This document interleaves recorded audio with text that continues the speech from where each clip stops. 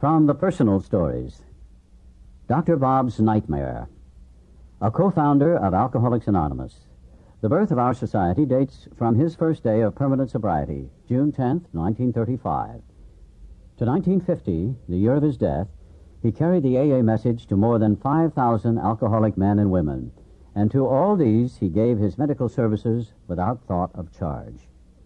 In this prodigy of service, he was well assisted by Sister Ignatia at St. Thomas Hospital in Akron, Ohio, one of the greatest friends our fellowship will ever know.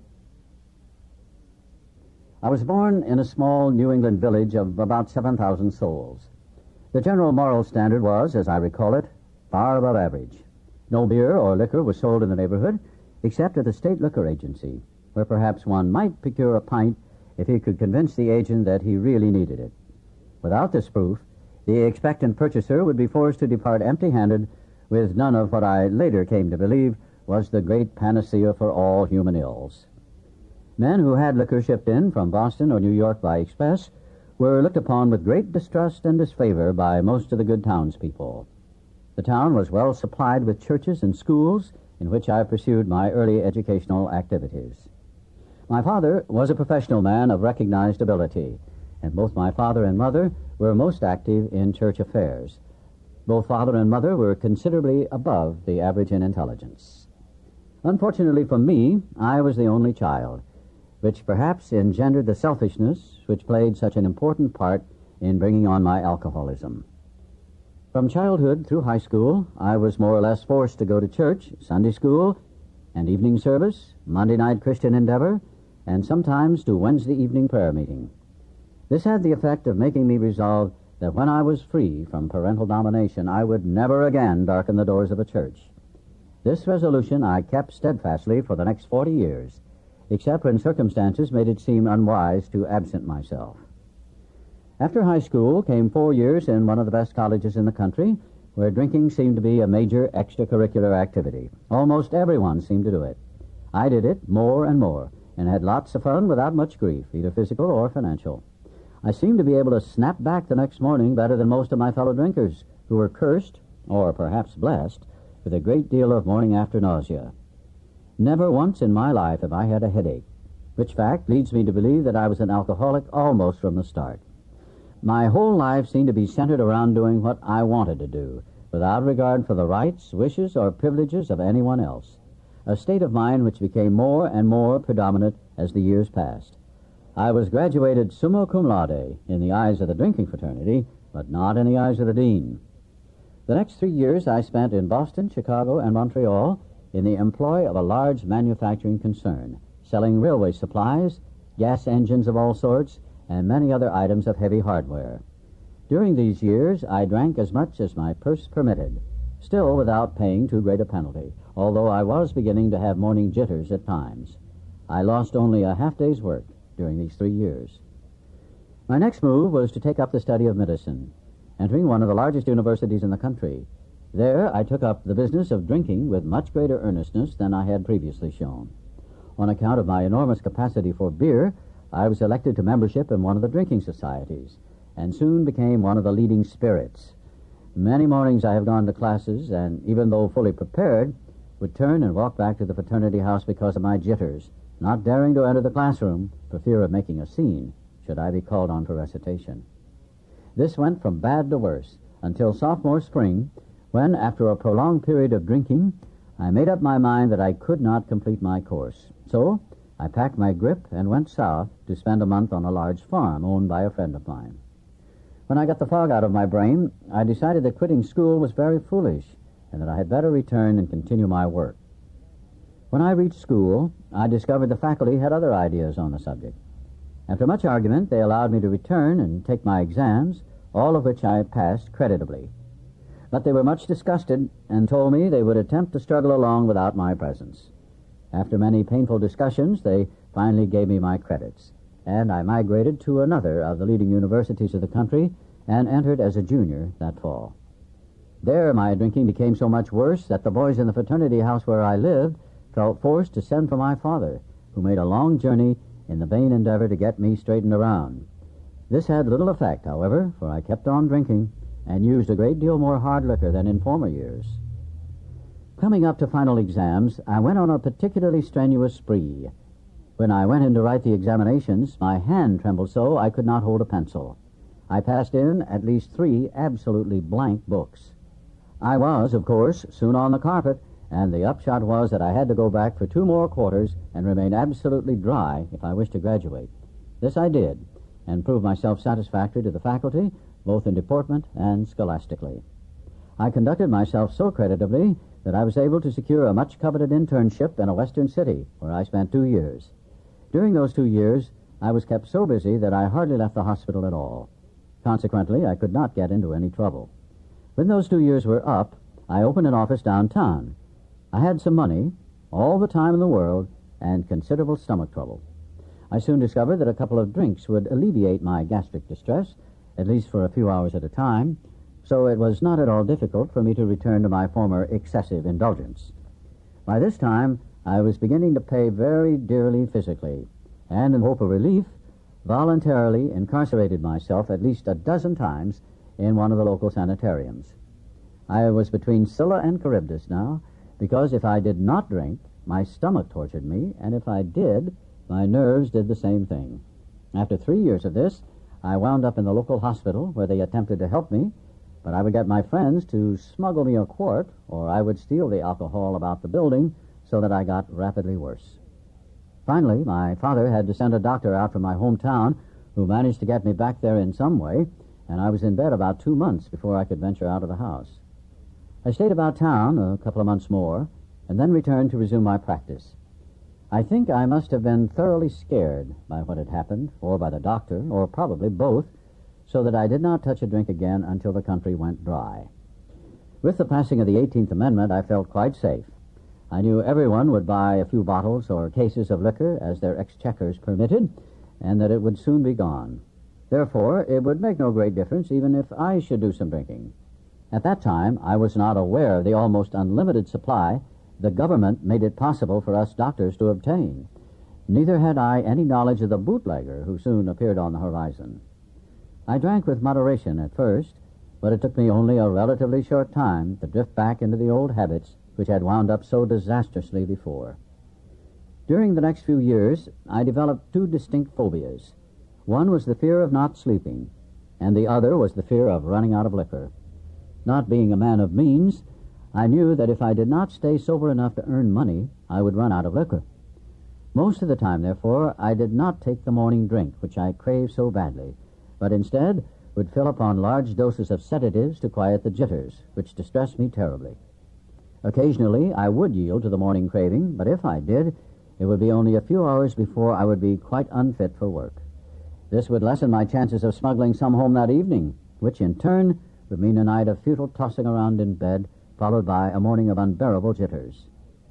During the subsequent 15 years, I had sense enough never to go to the hospital if I had been drinking, and very seldom did I receive patients. I would sometimes hide out in one of the clubs of which I was a member, and had the habit at times of registering at a hotel under a fictitious name. But my friends usually found me, and I would go home if they promised that I should not be scolded. If my wife was planning to go out in the afternoon, I would get a large supply of liquor and smuggle it home and hide it in the coal bin, the clothes chute, over door jambs, over beams in the cellar, and in cracks in the cellar tile. I also made use of old trunks and chests, the old can container, and even the ash container. The water tank on the toilet I never used because that looked too easy. I found out later that my wife inspected it frequently. I used to put 8 or 12-ounce bottles of alcohol in a fur-lined glove and toss it onto the back airing porch when winter days got dark enough. My bootlegger had hidden alcohol at the back steps where I could get it at my convenience. Sometimes I would bring it in my pockets, but they were inspected, and that became too risky. I used also to put it up in 4-ounce bottles and stick several in my stocking tops. This worked nicely until my wife and I went to see Wallace Beery and Tugboat Annie, after which the pant leg and stocking racket were out. I will not take space to relate all my hospitals or sanitarium experiences. During all this time, we became more or less ostracized by our friends. We could not be invited out because I would surely get tight and my wife dared not invite people in for the same reason. My phobia for sleeplessness demanded that I get drunk every night, but in order to get more liquor for the next night, I had to stay sober during the day, at least up to 4 o'clock. This routine went on with few interruptions for 17 years. It was really a horrible nightmare. This earning money, getting liquor, smuggling at home, getting drunk, morning jitters, taking large doses of sedatives to make it possible for me to earn more money, and so on, ad nauseum. I used to promise my wife, my friends, and my children that I would drink no more. Promises which seldom kept me sober even through the day, though I was very sincere when I made them. For the benefit of those experimentally inclined, I should mention the so-called beer experiment. When beer first came back, I thought that I was safe.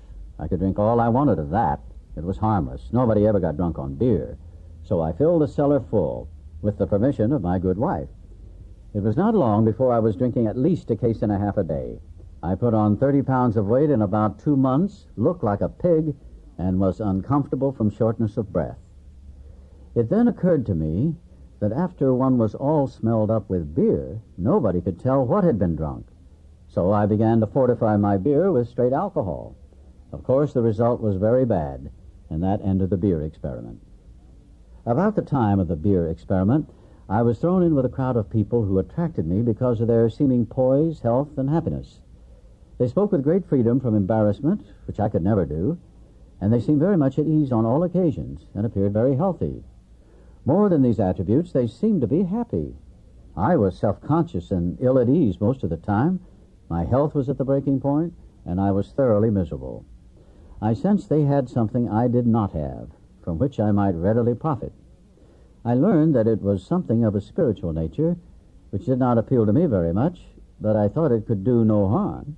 I gave the matter much time and study for the next 2.5 years, but still got tight every night, nevertheless. I read everything I could find and talked to everyone who I thought knew anything about it. My wife became deeply interested, and it was her interest that sustained mine, though I at no time sensed that it might be an answer to my liquor problem. How my wife kept her faith and courage during all those years, I'll never know, but she did. If she had not, I know I would have been dead a long time ago. For some reason, we alcoholics seem to have the gift of picking out the world's finest women. Why they should be subjected to the tortures we inflict upon them, I cannot explain. About this time, a lady called up my wife one Saturday afternoon, saying she wanted me to come over that evening to meet a friend of hers who might help me. It was the day before Mother's Day, and I had come home plastered, carrying a big potted plant, which I set down on the table, and forthwith went upstairs and passed out. The next day she called again. Wishing to be polite, though I felt very badly, I said, "Let's make the call," and extracted from my wife a promise that we would not stay over 15 minutes. We entered her house at exactly 5 o'clock, and it was 11:15 when we left. I had a couple of shorter talks with this man afterward and stopped drinking abruptly. This dry spell lasted for about 3 weeks. Then I went to Atlantic City to attend several days' meeting of a national society of which I was a member. I drank all the scotch they had on the train and bought several quarts on my way to the hotel. This was on Sunday. I got tight that night, stayed sober Monday till after the dinner, and then proceeded to get tight again. I drank all I dared in the bar and then went to my room to finish the job. Tuesday, I started in the morning, getting well organized by noon. I did not want to disgrace myself, so I then checked out. I bought some more liquor on the way to the depot. I had to wait some time for the train. I remember nothing from then on until I woke up at a friend's house in a town near home. These good people notified my wife, who sent my newly made friend over to get me. He came and got me home into bed, gave me a few drinks that night, and 1 bottle of beer the next morning. That was June 10th, 1935, and that was my last drink. As I write, nearly 6 years have passed. The question which might naturally come into your mind would be, what did the man do or say that was different from what others had done or said? It must be remembered that I had read a great deal and talked to everyone who knew or thought they knew anything about the subject of alcoholism. But this was a man who had experienced many years of frightful drinking, who had had most all the drunkard's experiences known to man, but who had been cured by the very means I had been trying to employ, that is to say, the spiritual approach. He gave me information about the subject of alcoholism, which was undoubtedly helpful. Of far more importance was the fact that he was the first living human with whom I had ever talked who knew what he was talking about in regard to alcoholism from actual experience. In other words, he talked my language. He knew all the answers, and certainly not because he had picked them up in his reading. It is a most wonderful blessing to be relieved of the terrible curse with which I was afflicted. My health is good, and I have regained my self-respect and the respect of my colleagues. My home life is ideal, and my business is as good as can be expected in these uncertain times. I spend a great deal of time passing on what I learn to others who want and need it badly. I do it for 4 reasons. 1, sense of duty. 2, it is a pleasure. 3, because in so doing I am paying my debt to the man who took time to pass it on to me. 4, because every time I do it, I take out a little more insurance for myself against a possible slip. Unlike most of our crowd, I did not get over my craving for liquor much during the first 2.5 years of abstinence. It was almost always with me, but at no time have I been anywhere near yielding. I used to get terribly upset when I saw my friends drink and knew I could not, but I schooled myself to believe that, though I once had the same privilege, I had abused it so frightfully that it was withdrawn. So it doesn't behoove me to squawk about it, for after all, nobody ever had to throw me down and pour liquor down my throat. If you think you are an atheist, an agnostic, a skeptic, or have any form of intellectual pride which keeps you from accepting what is in this book, I feel sorry for you. If you still think you are strong enough to beat the game alone, that is your affair. But if you really and truly want to quit drinking liquor for good and all, and sincerely feel that you must have some help, we know that we have an answer for you. It never fails if you go about it with 1/2 the zeal you've been in the habit of showing when you were getting another drink. Your Heavenly Father will never let you down.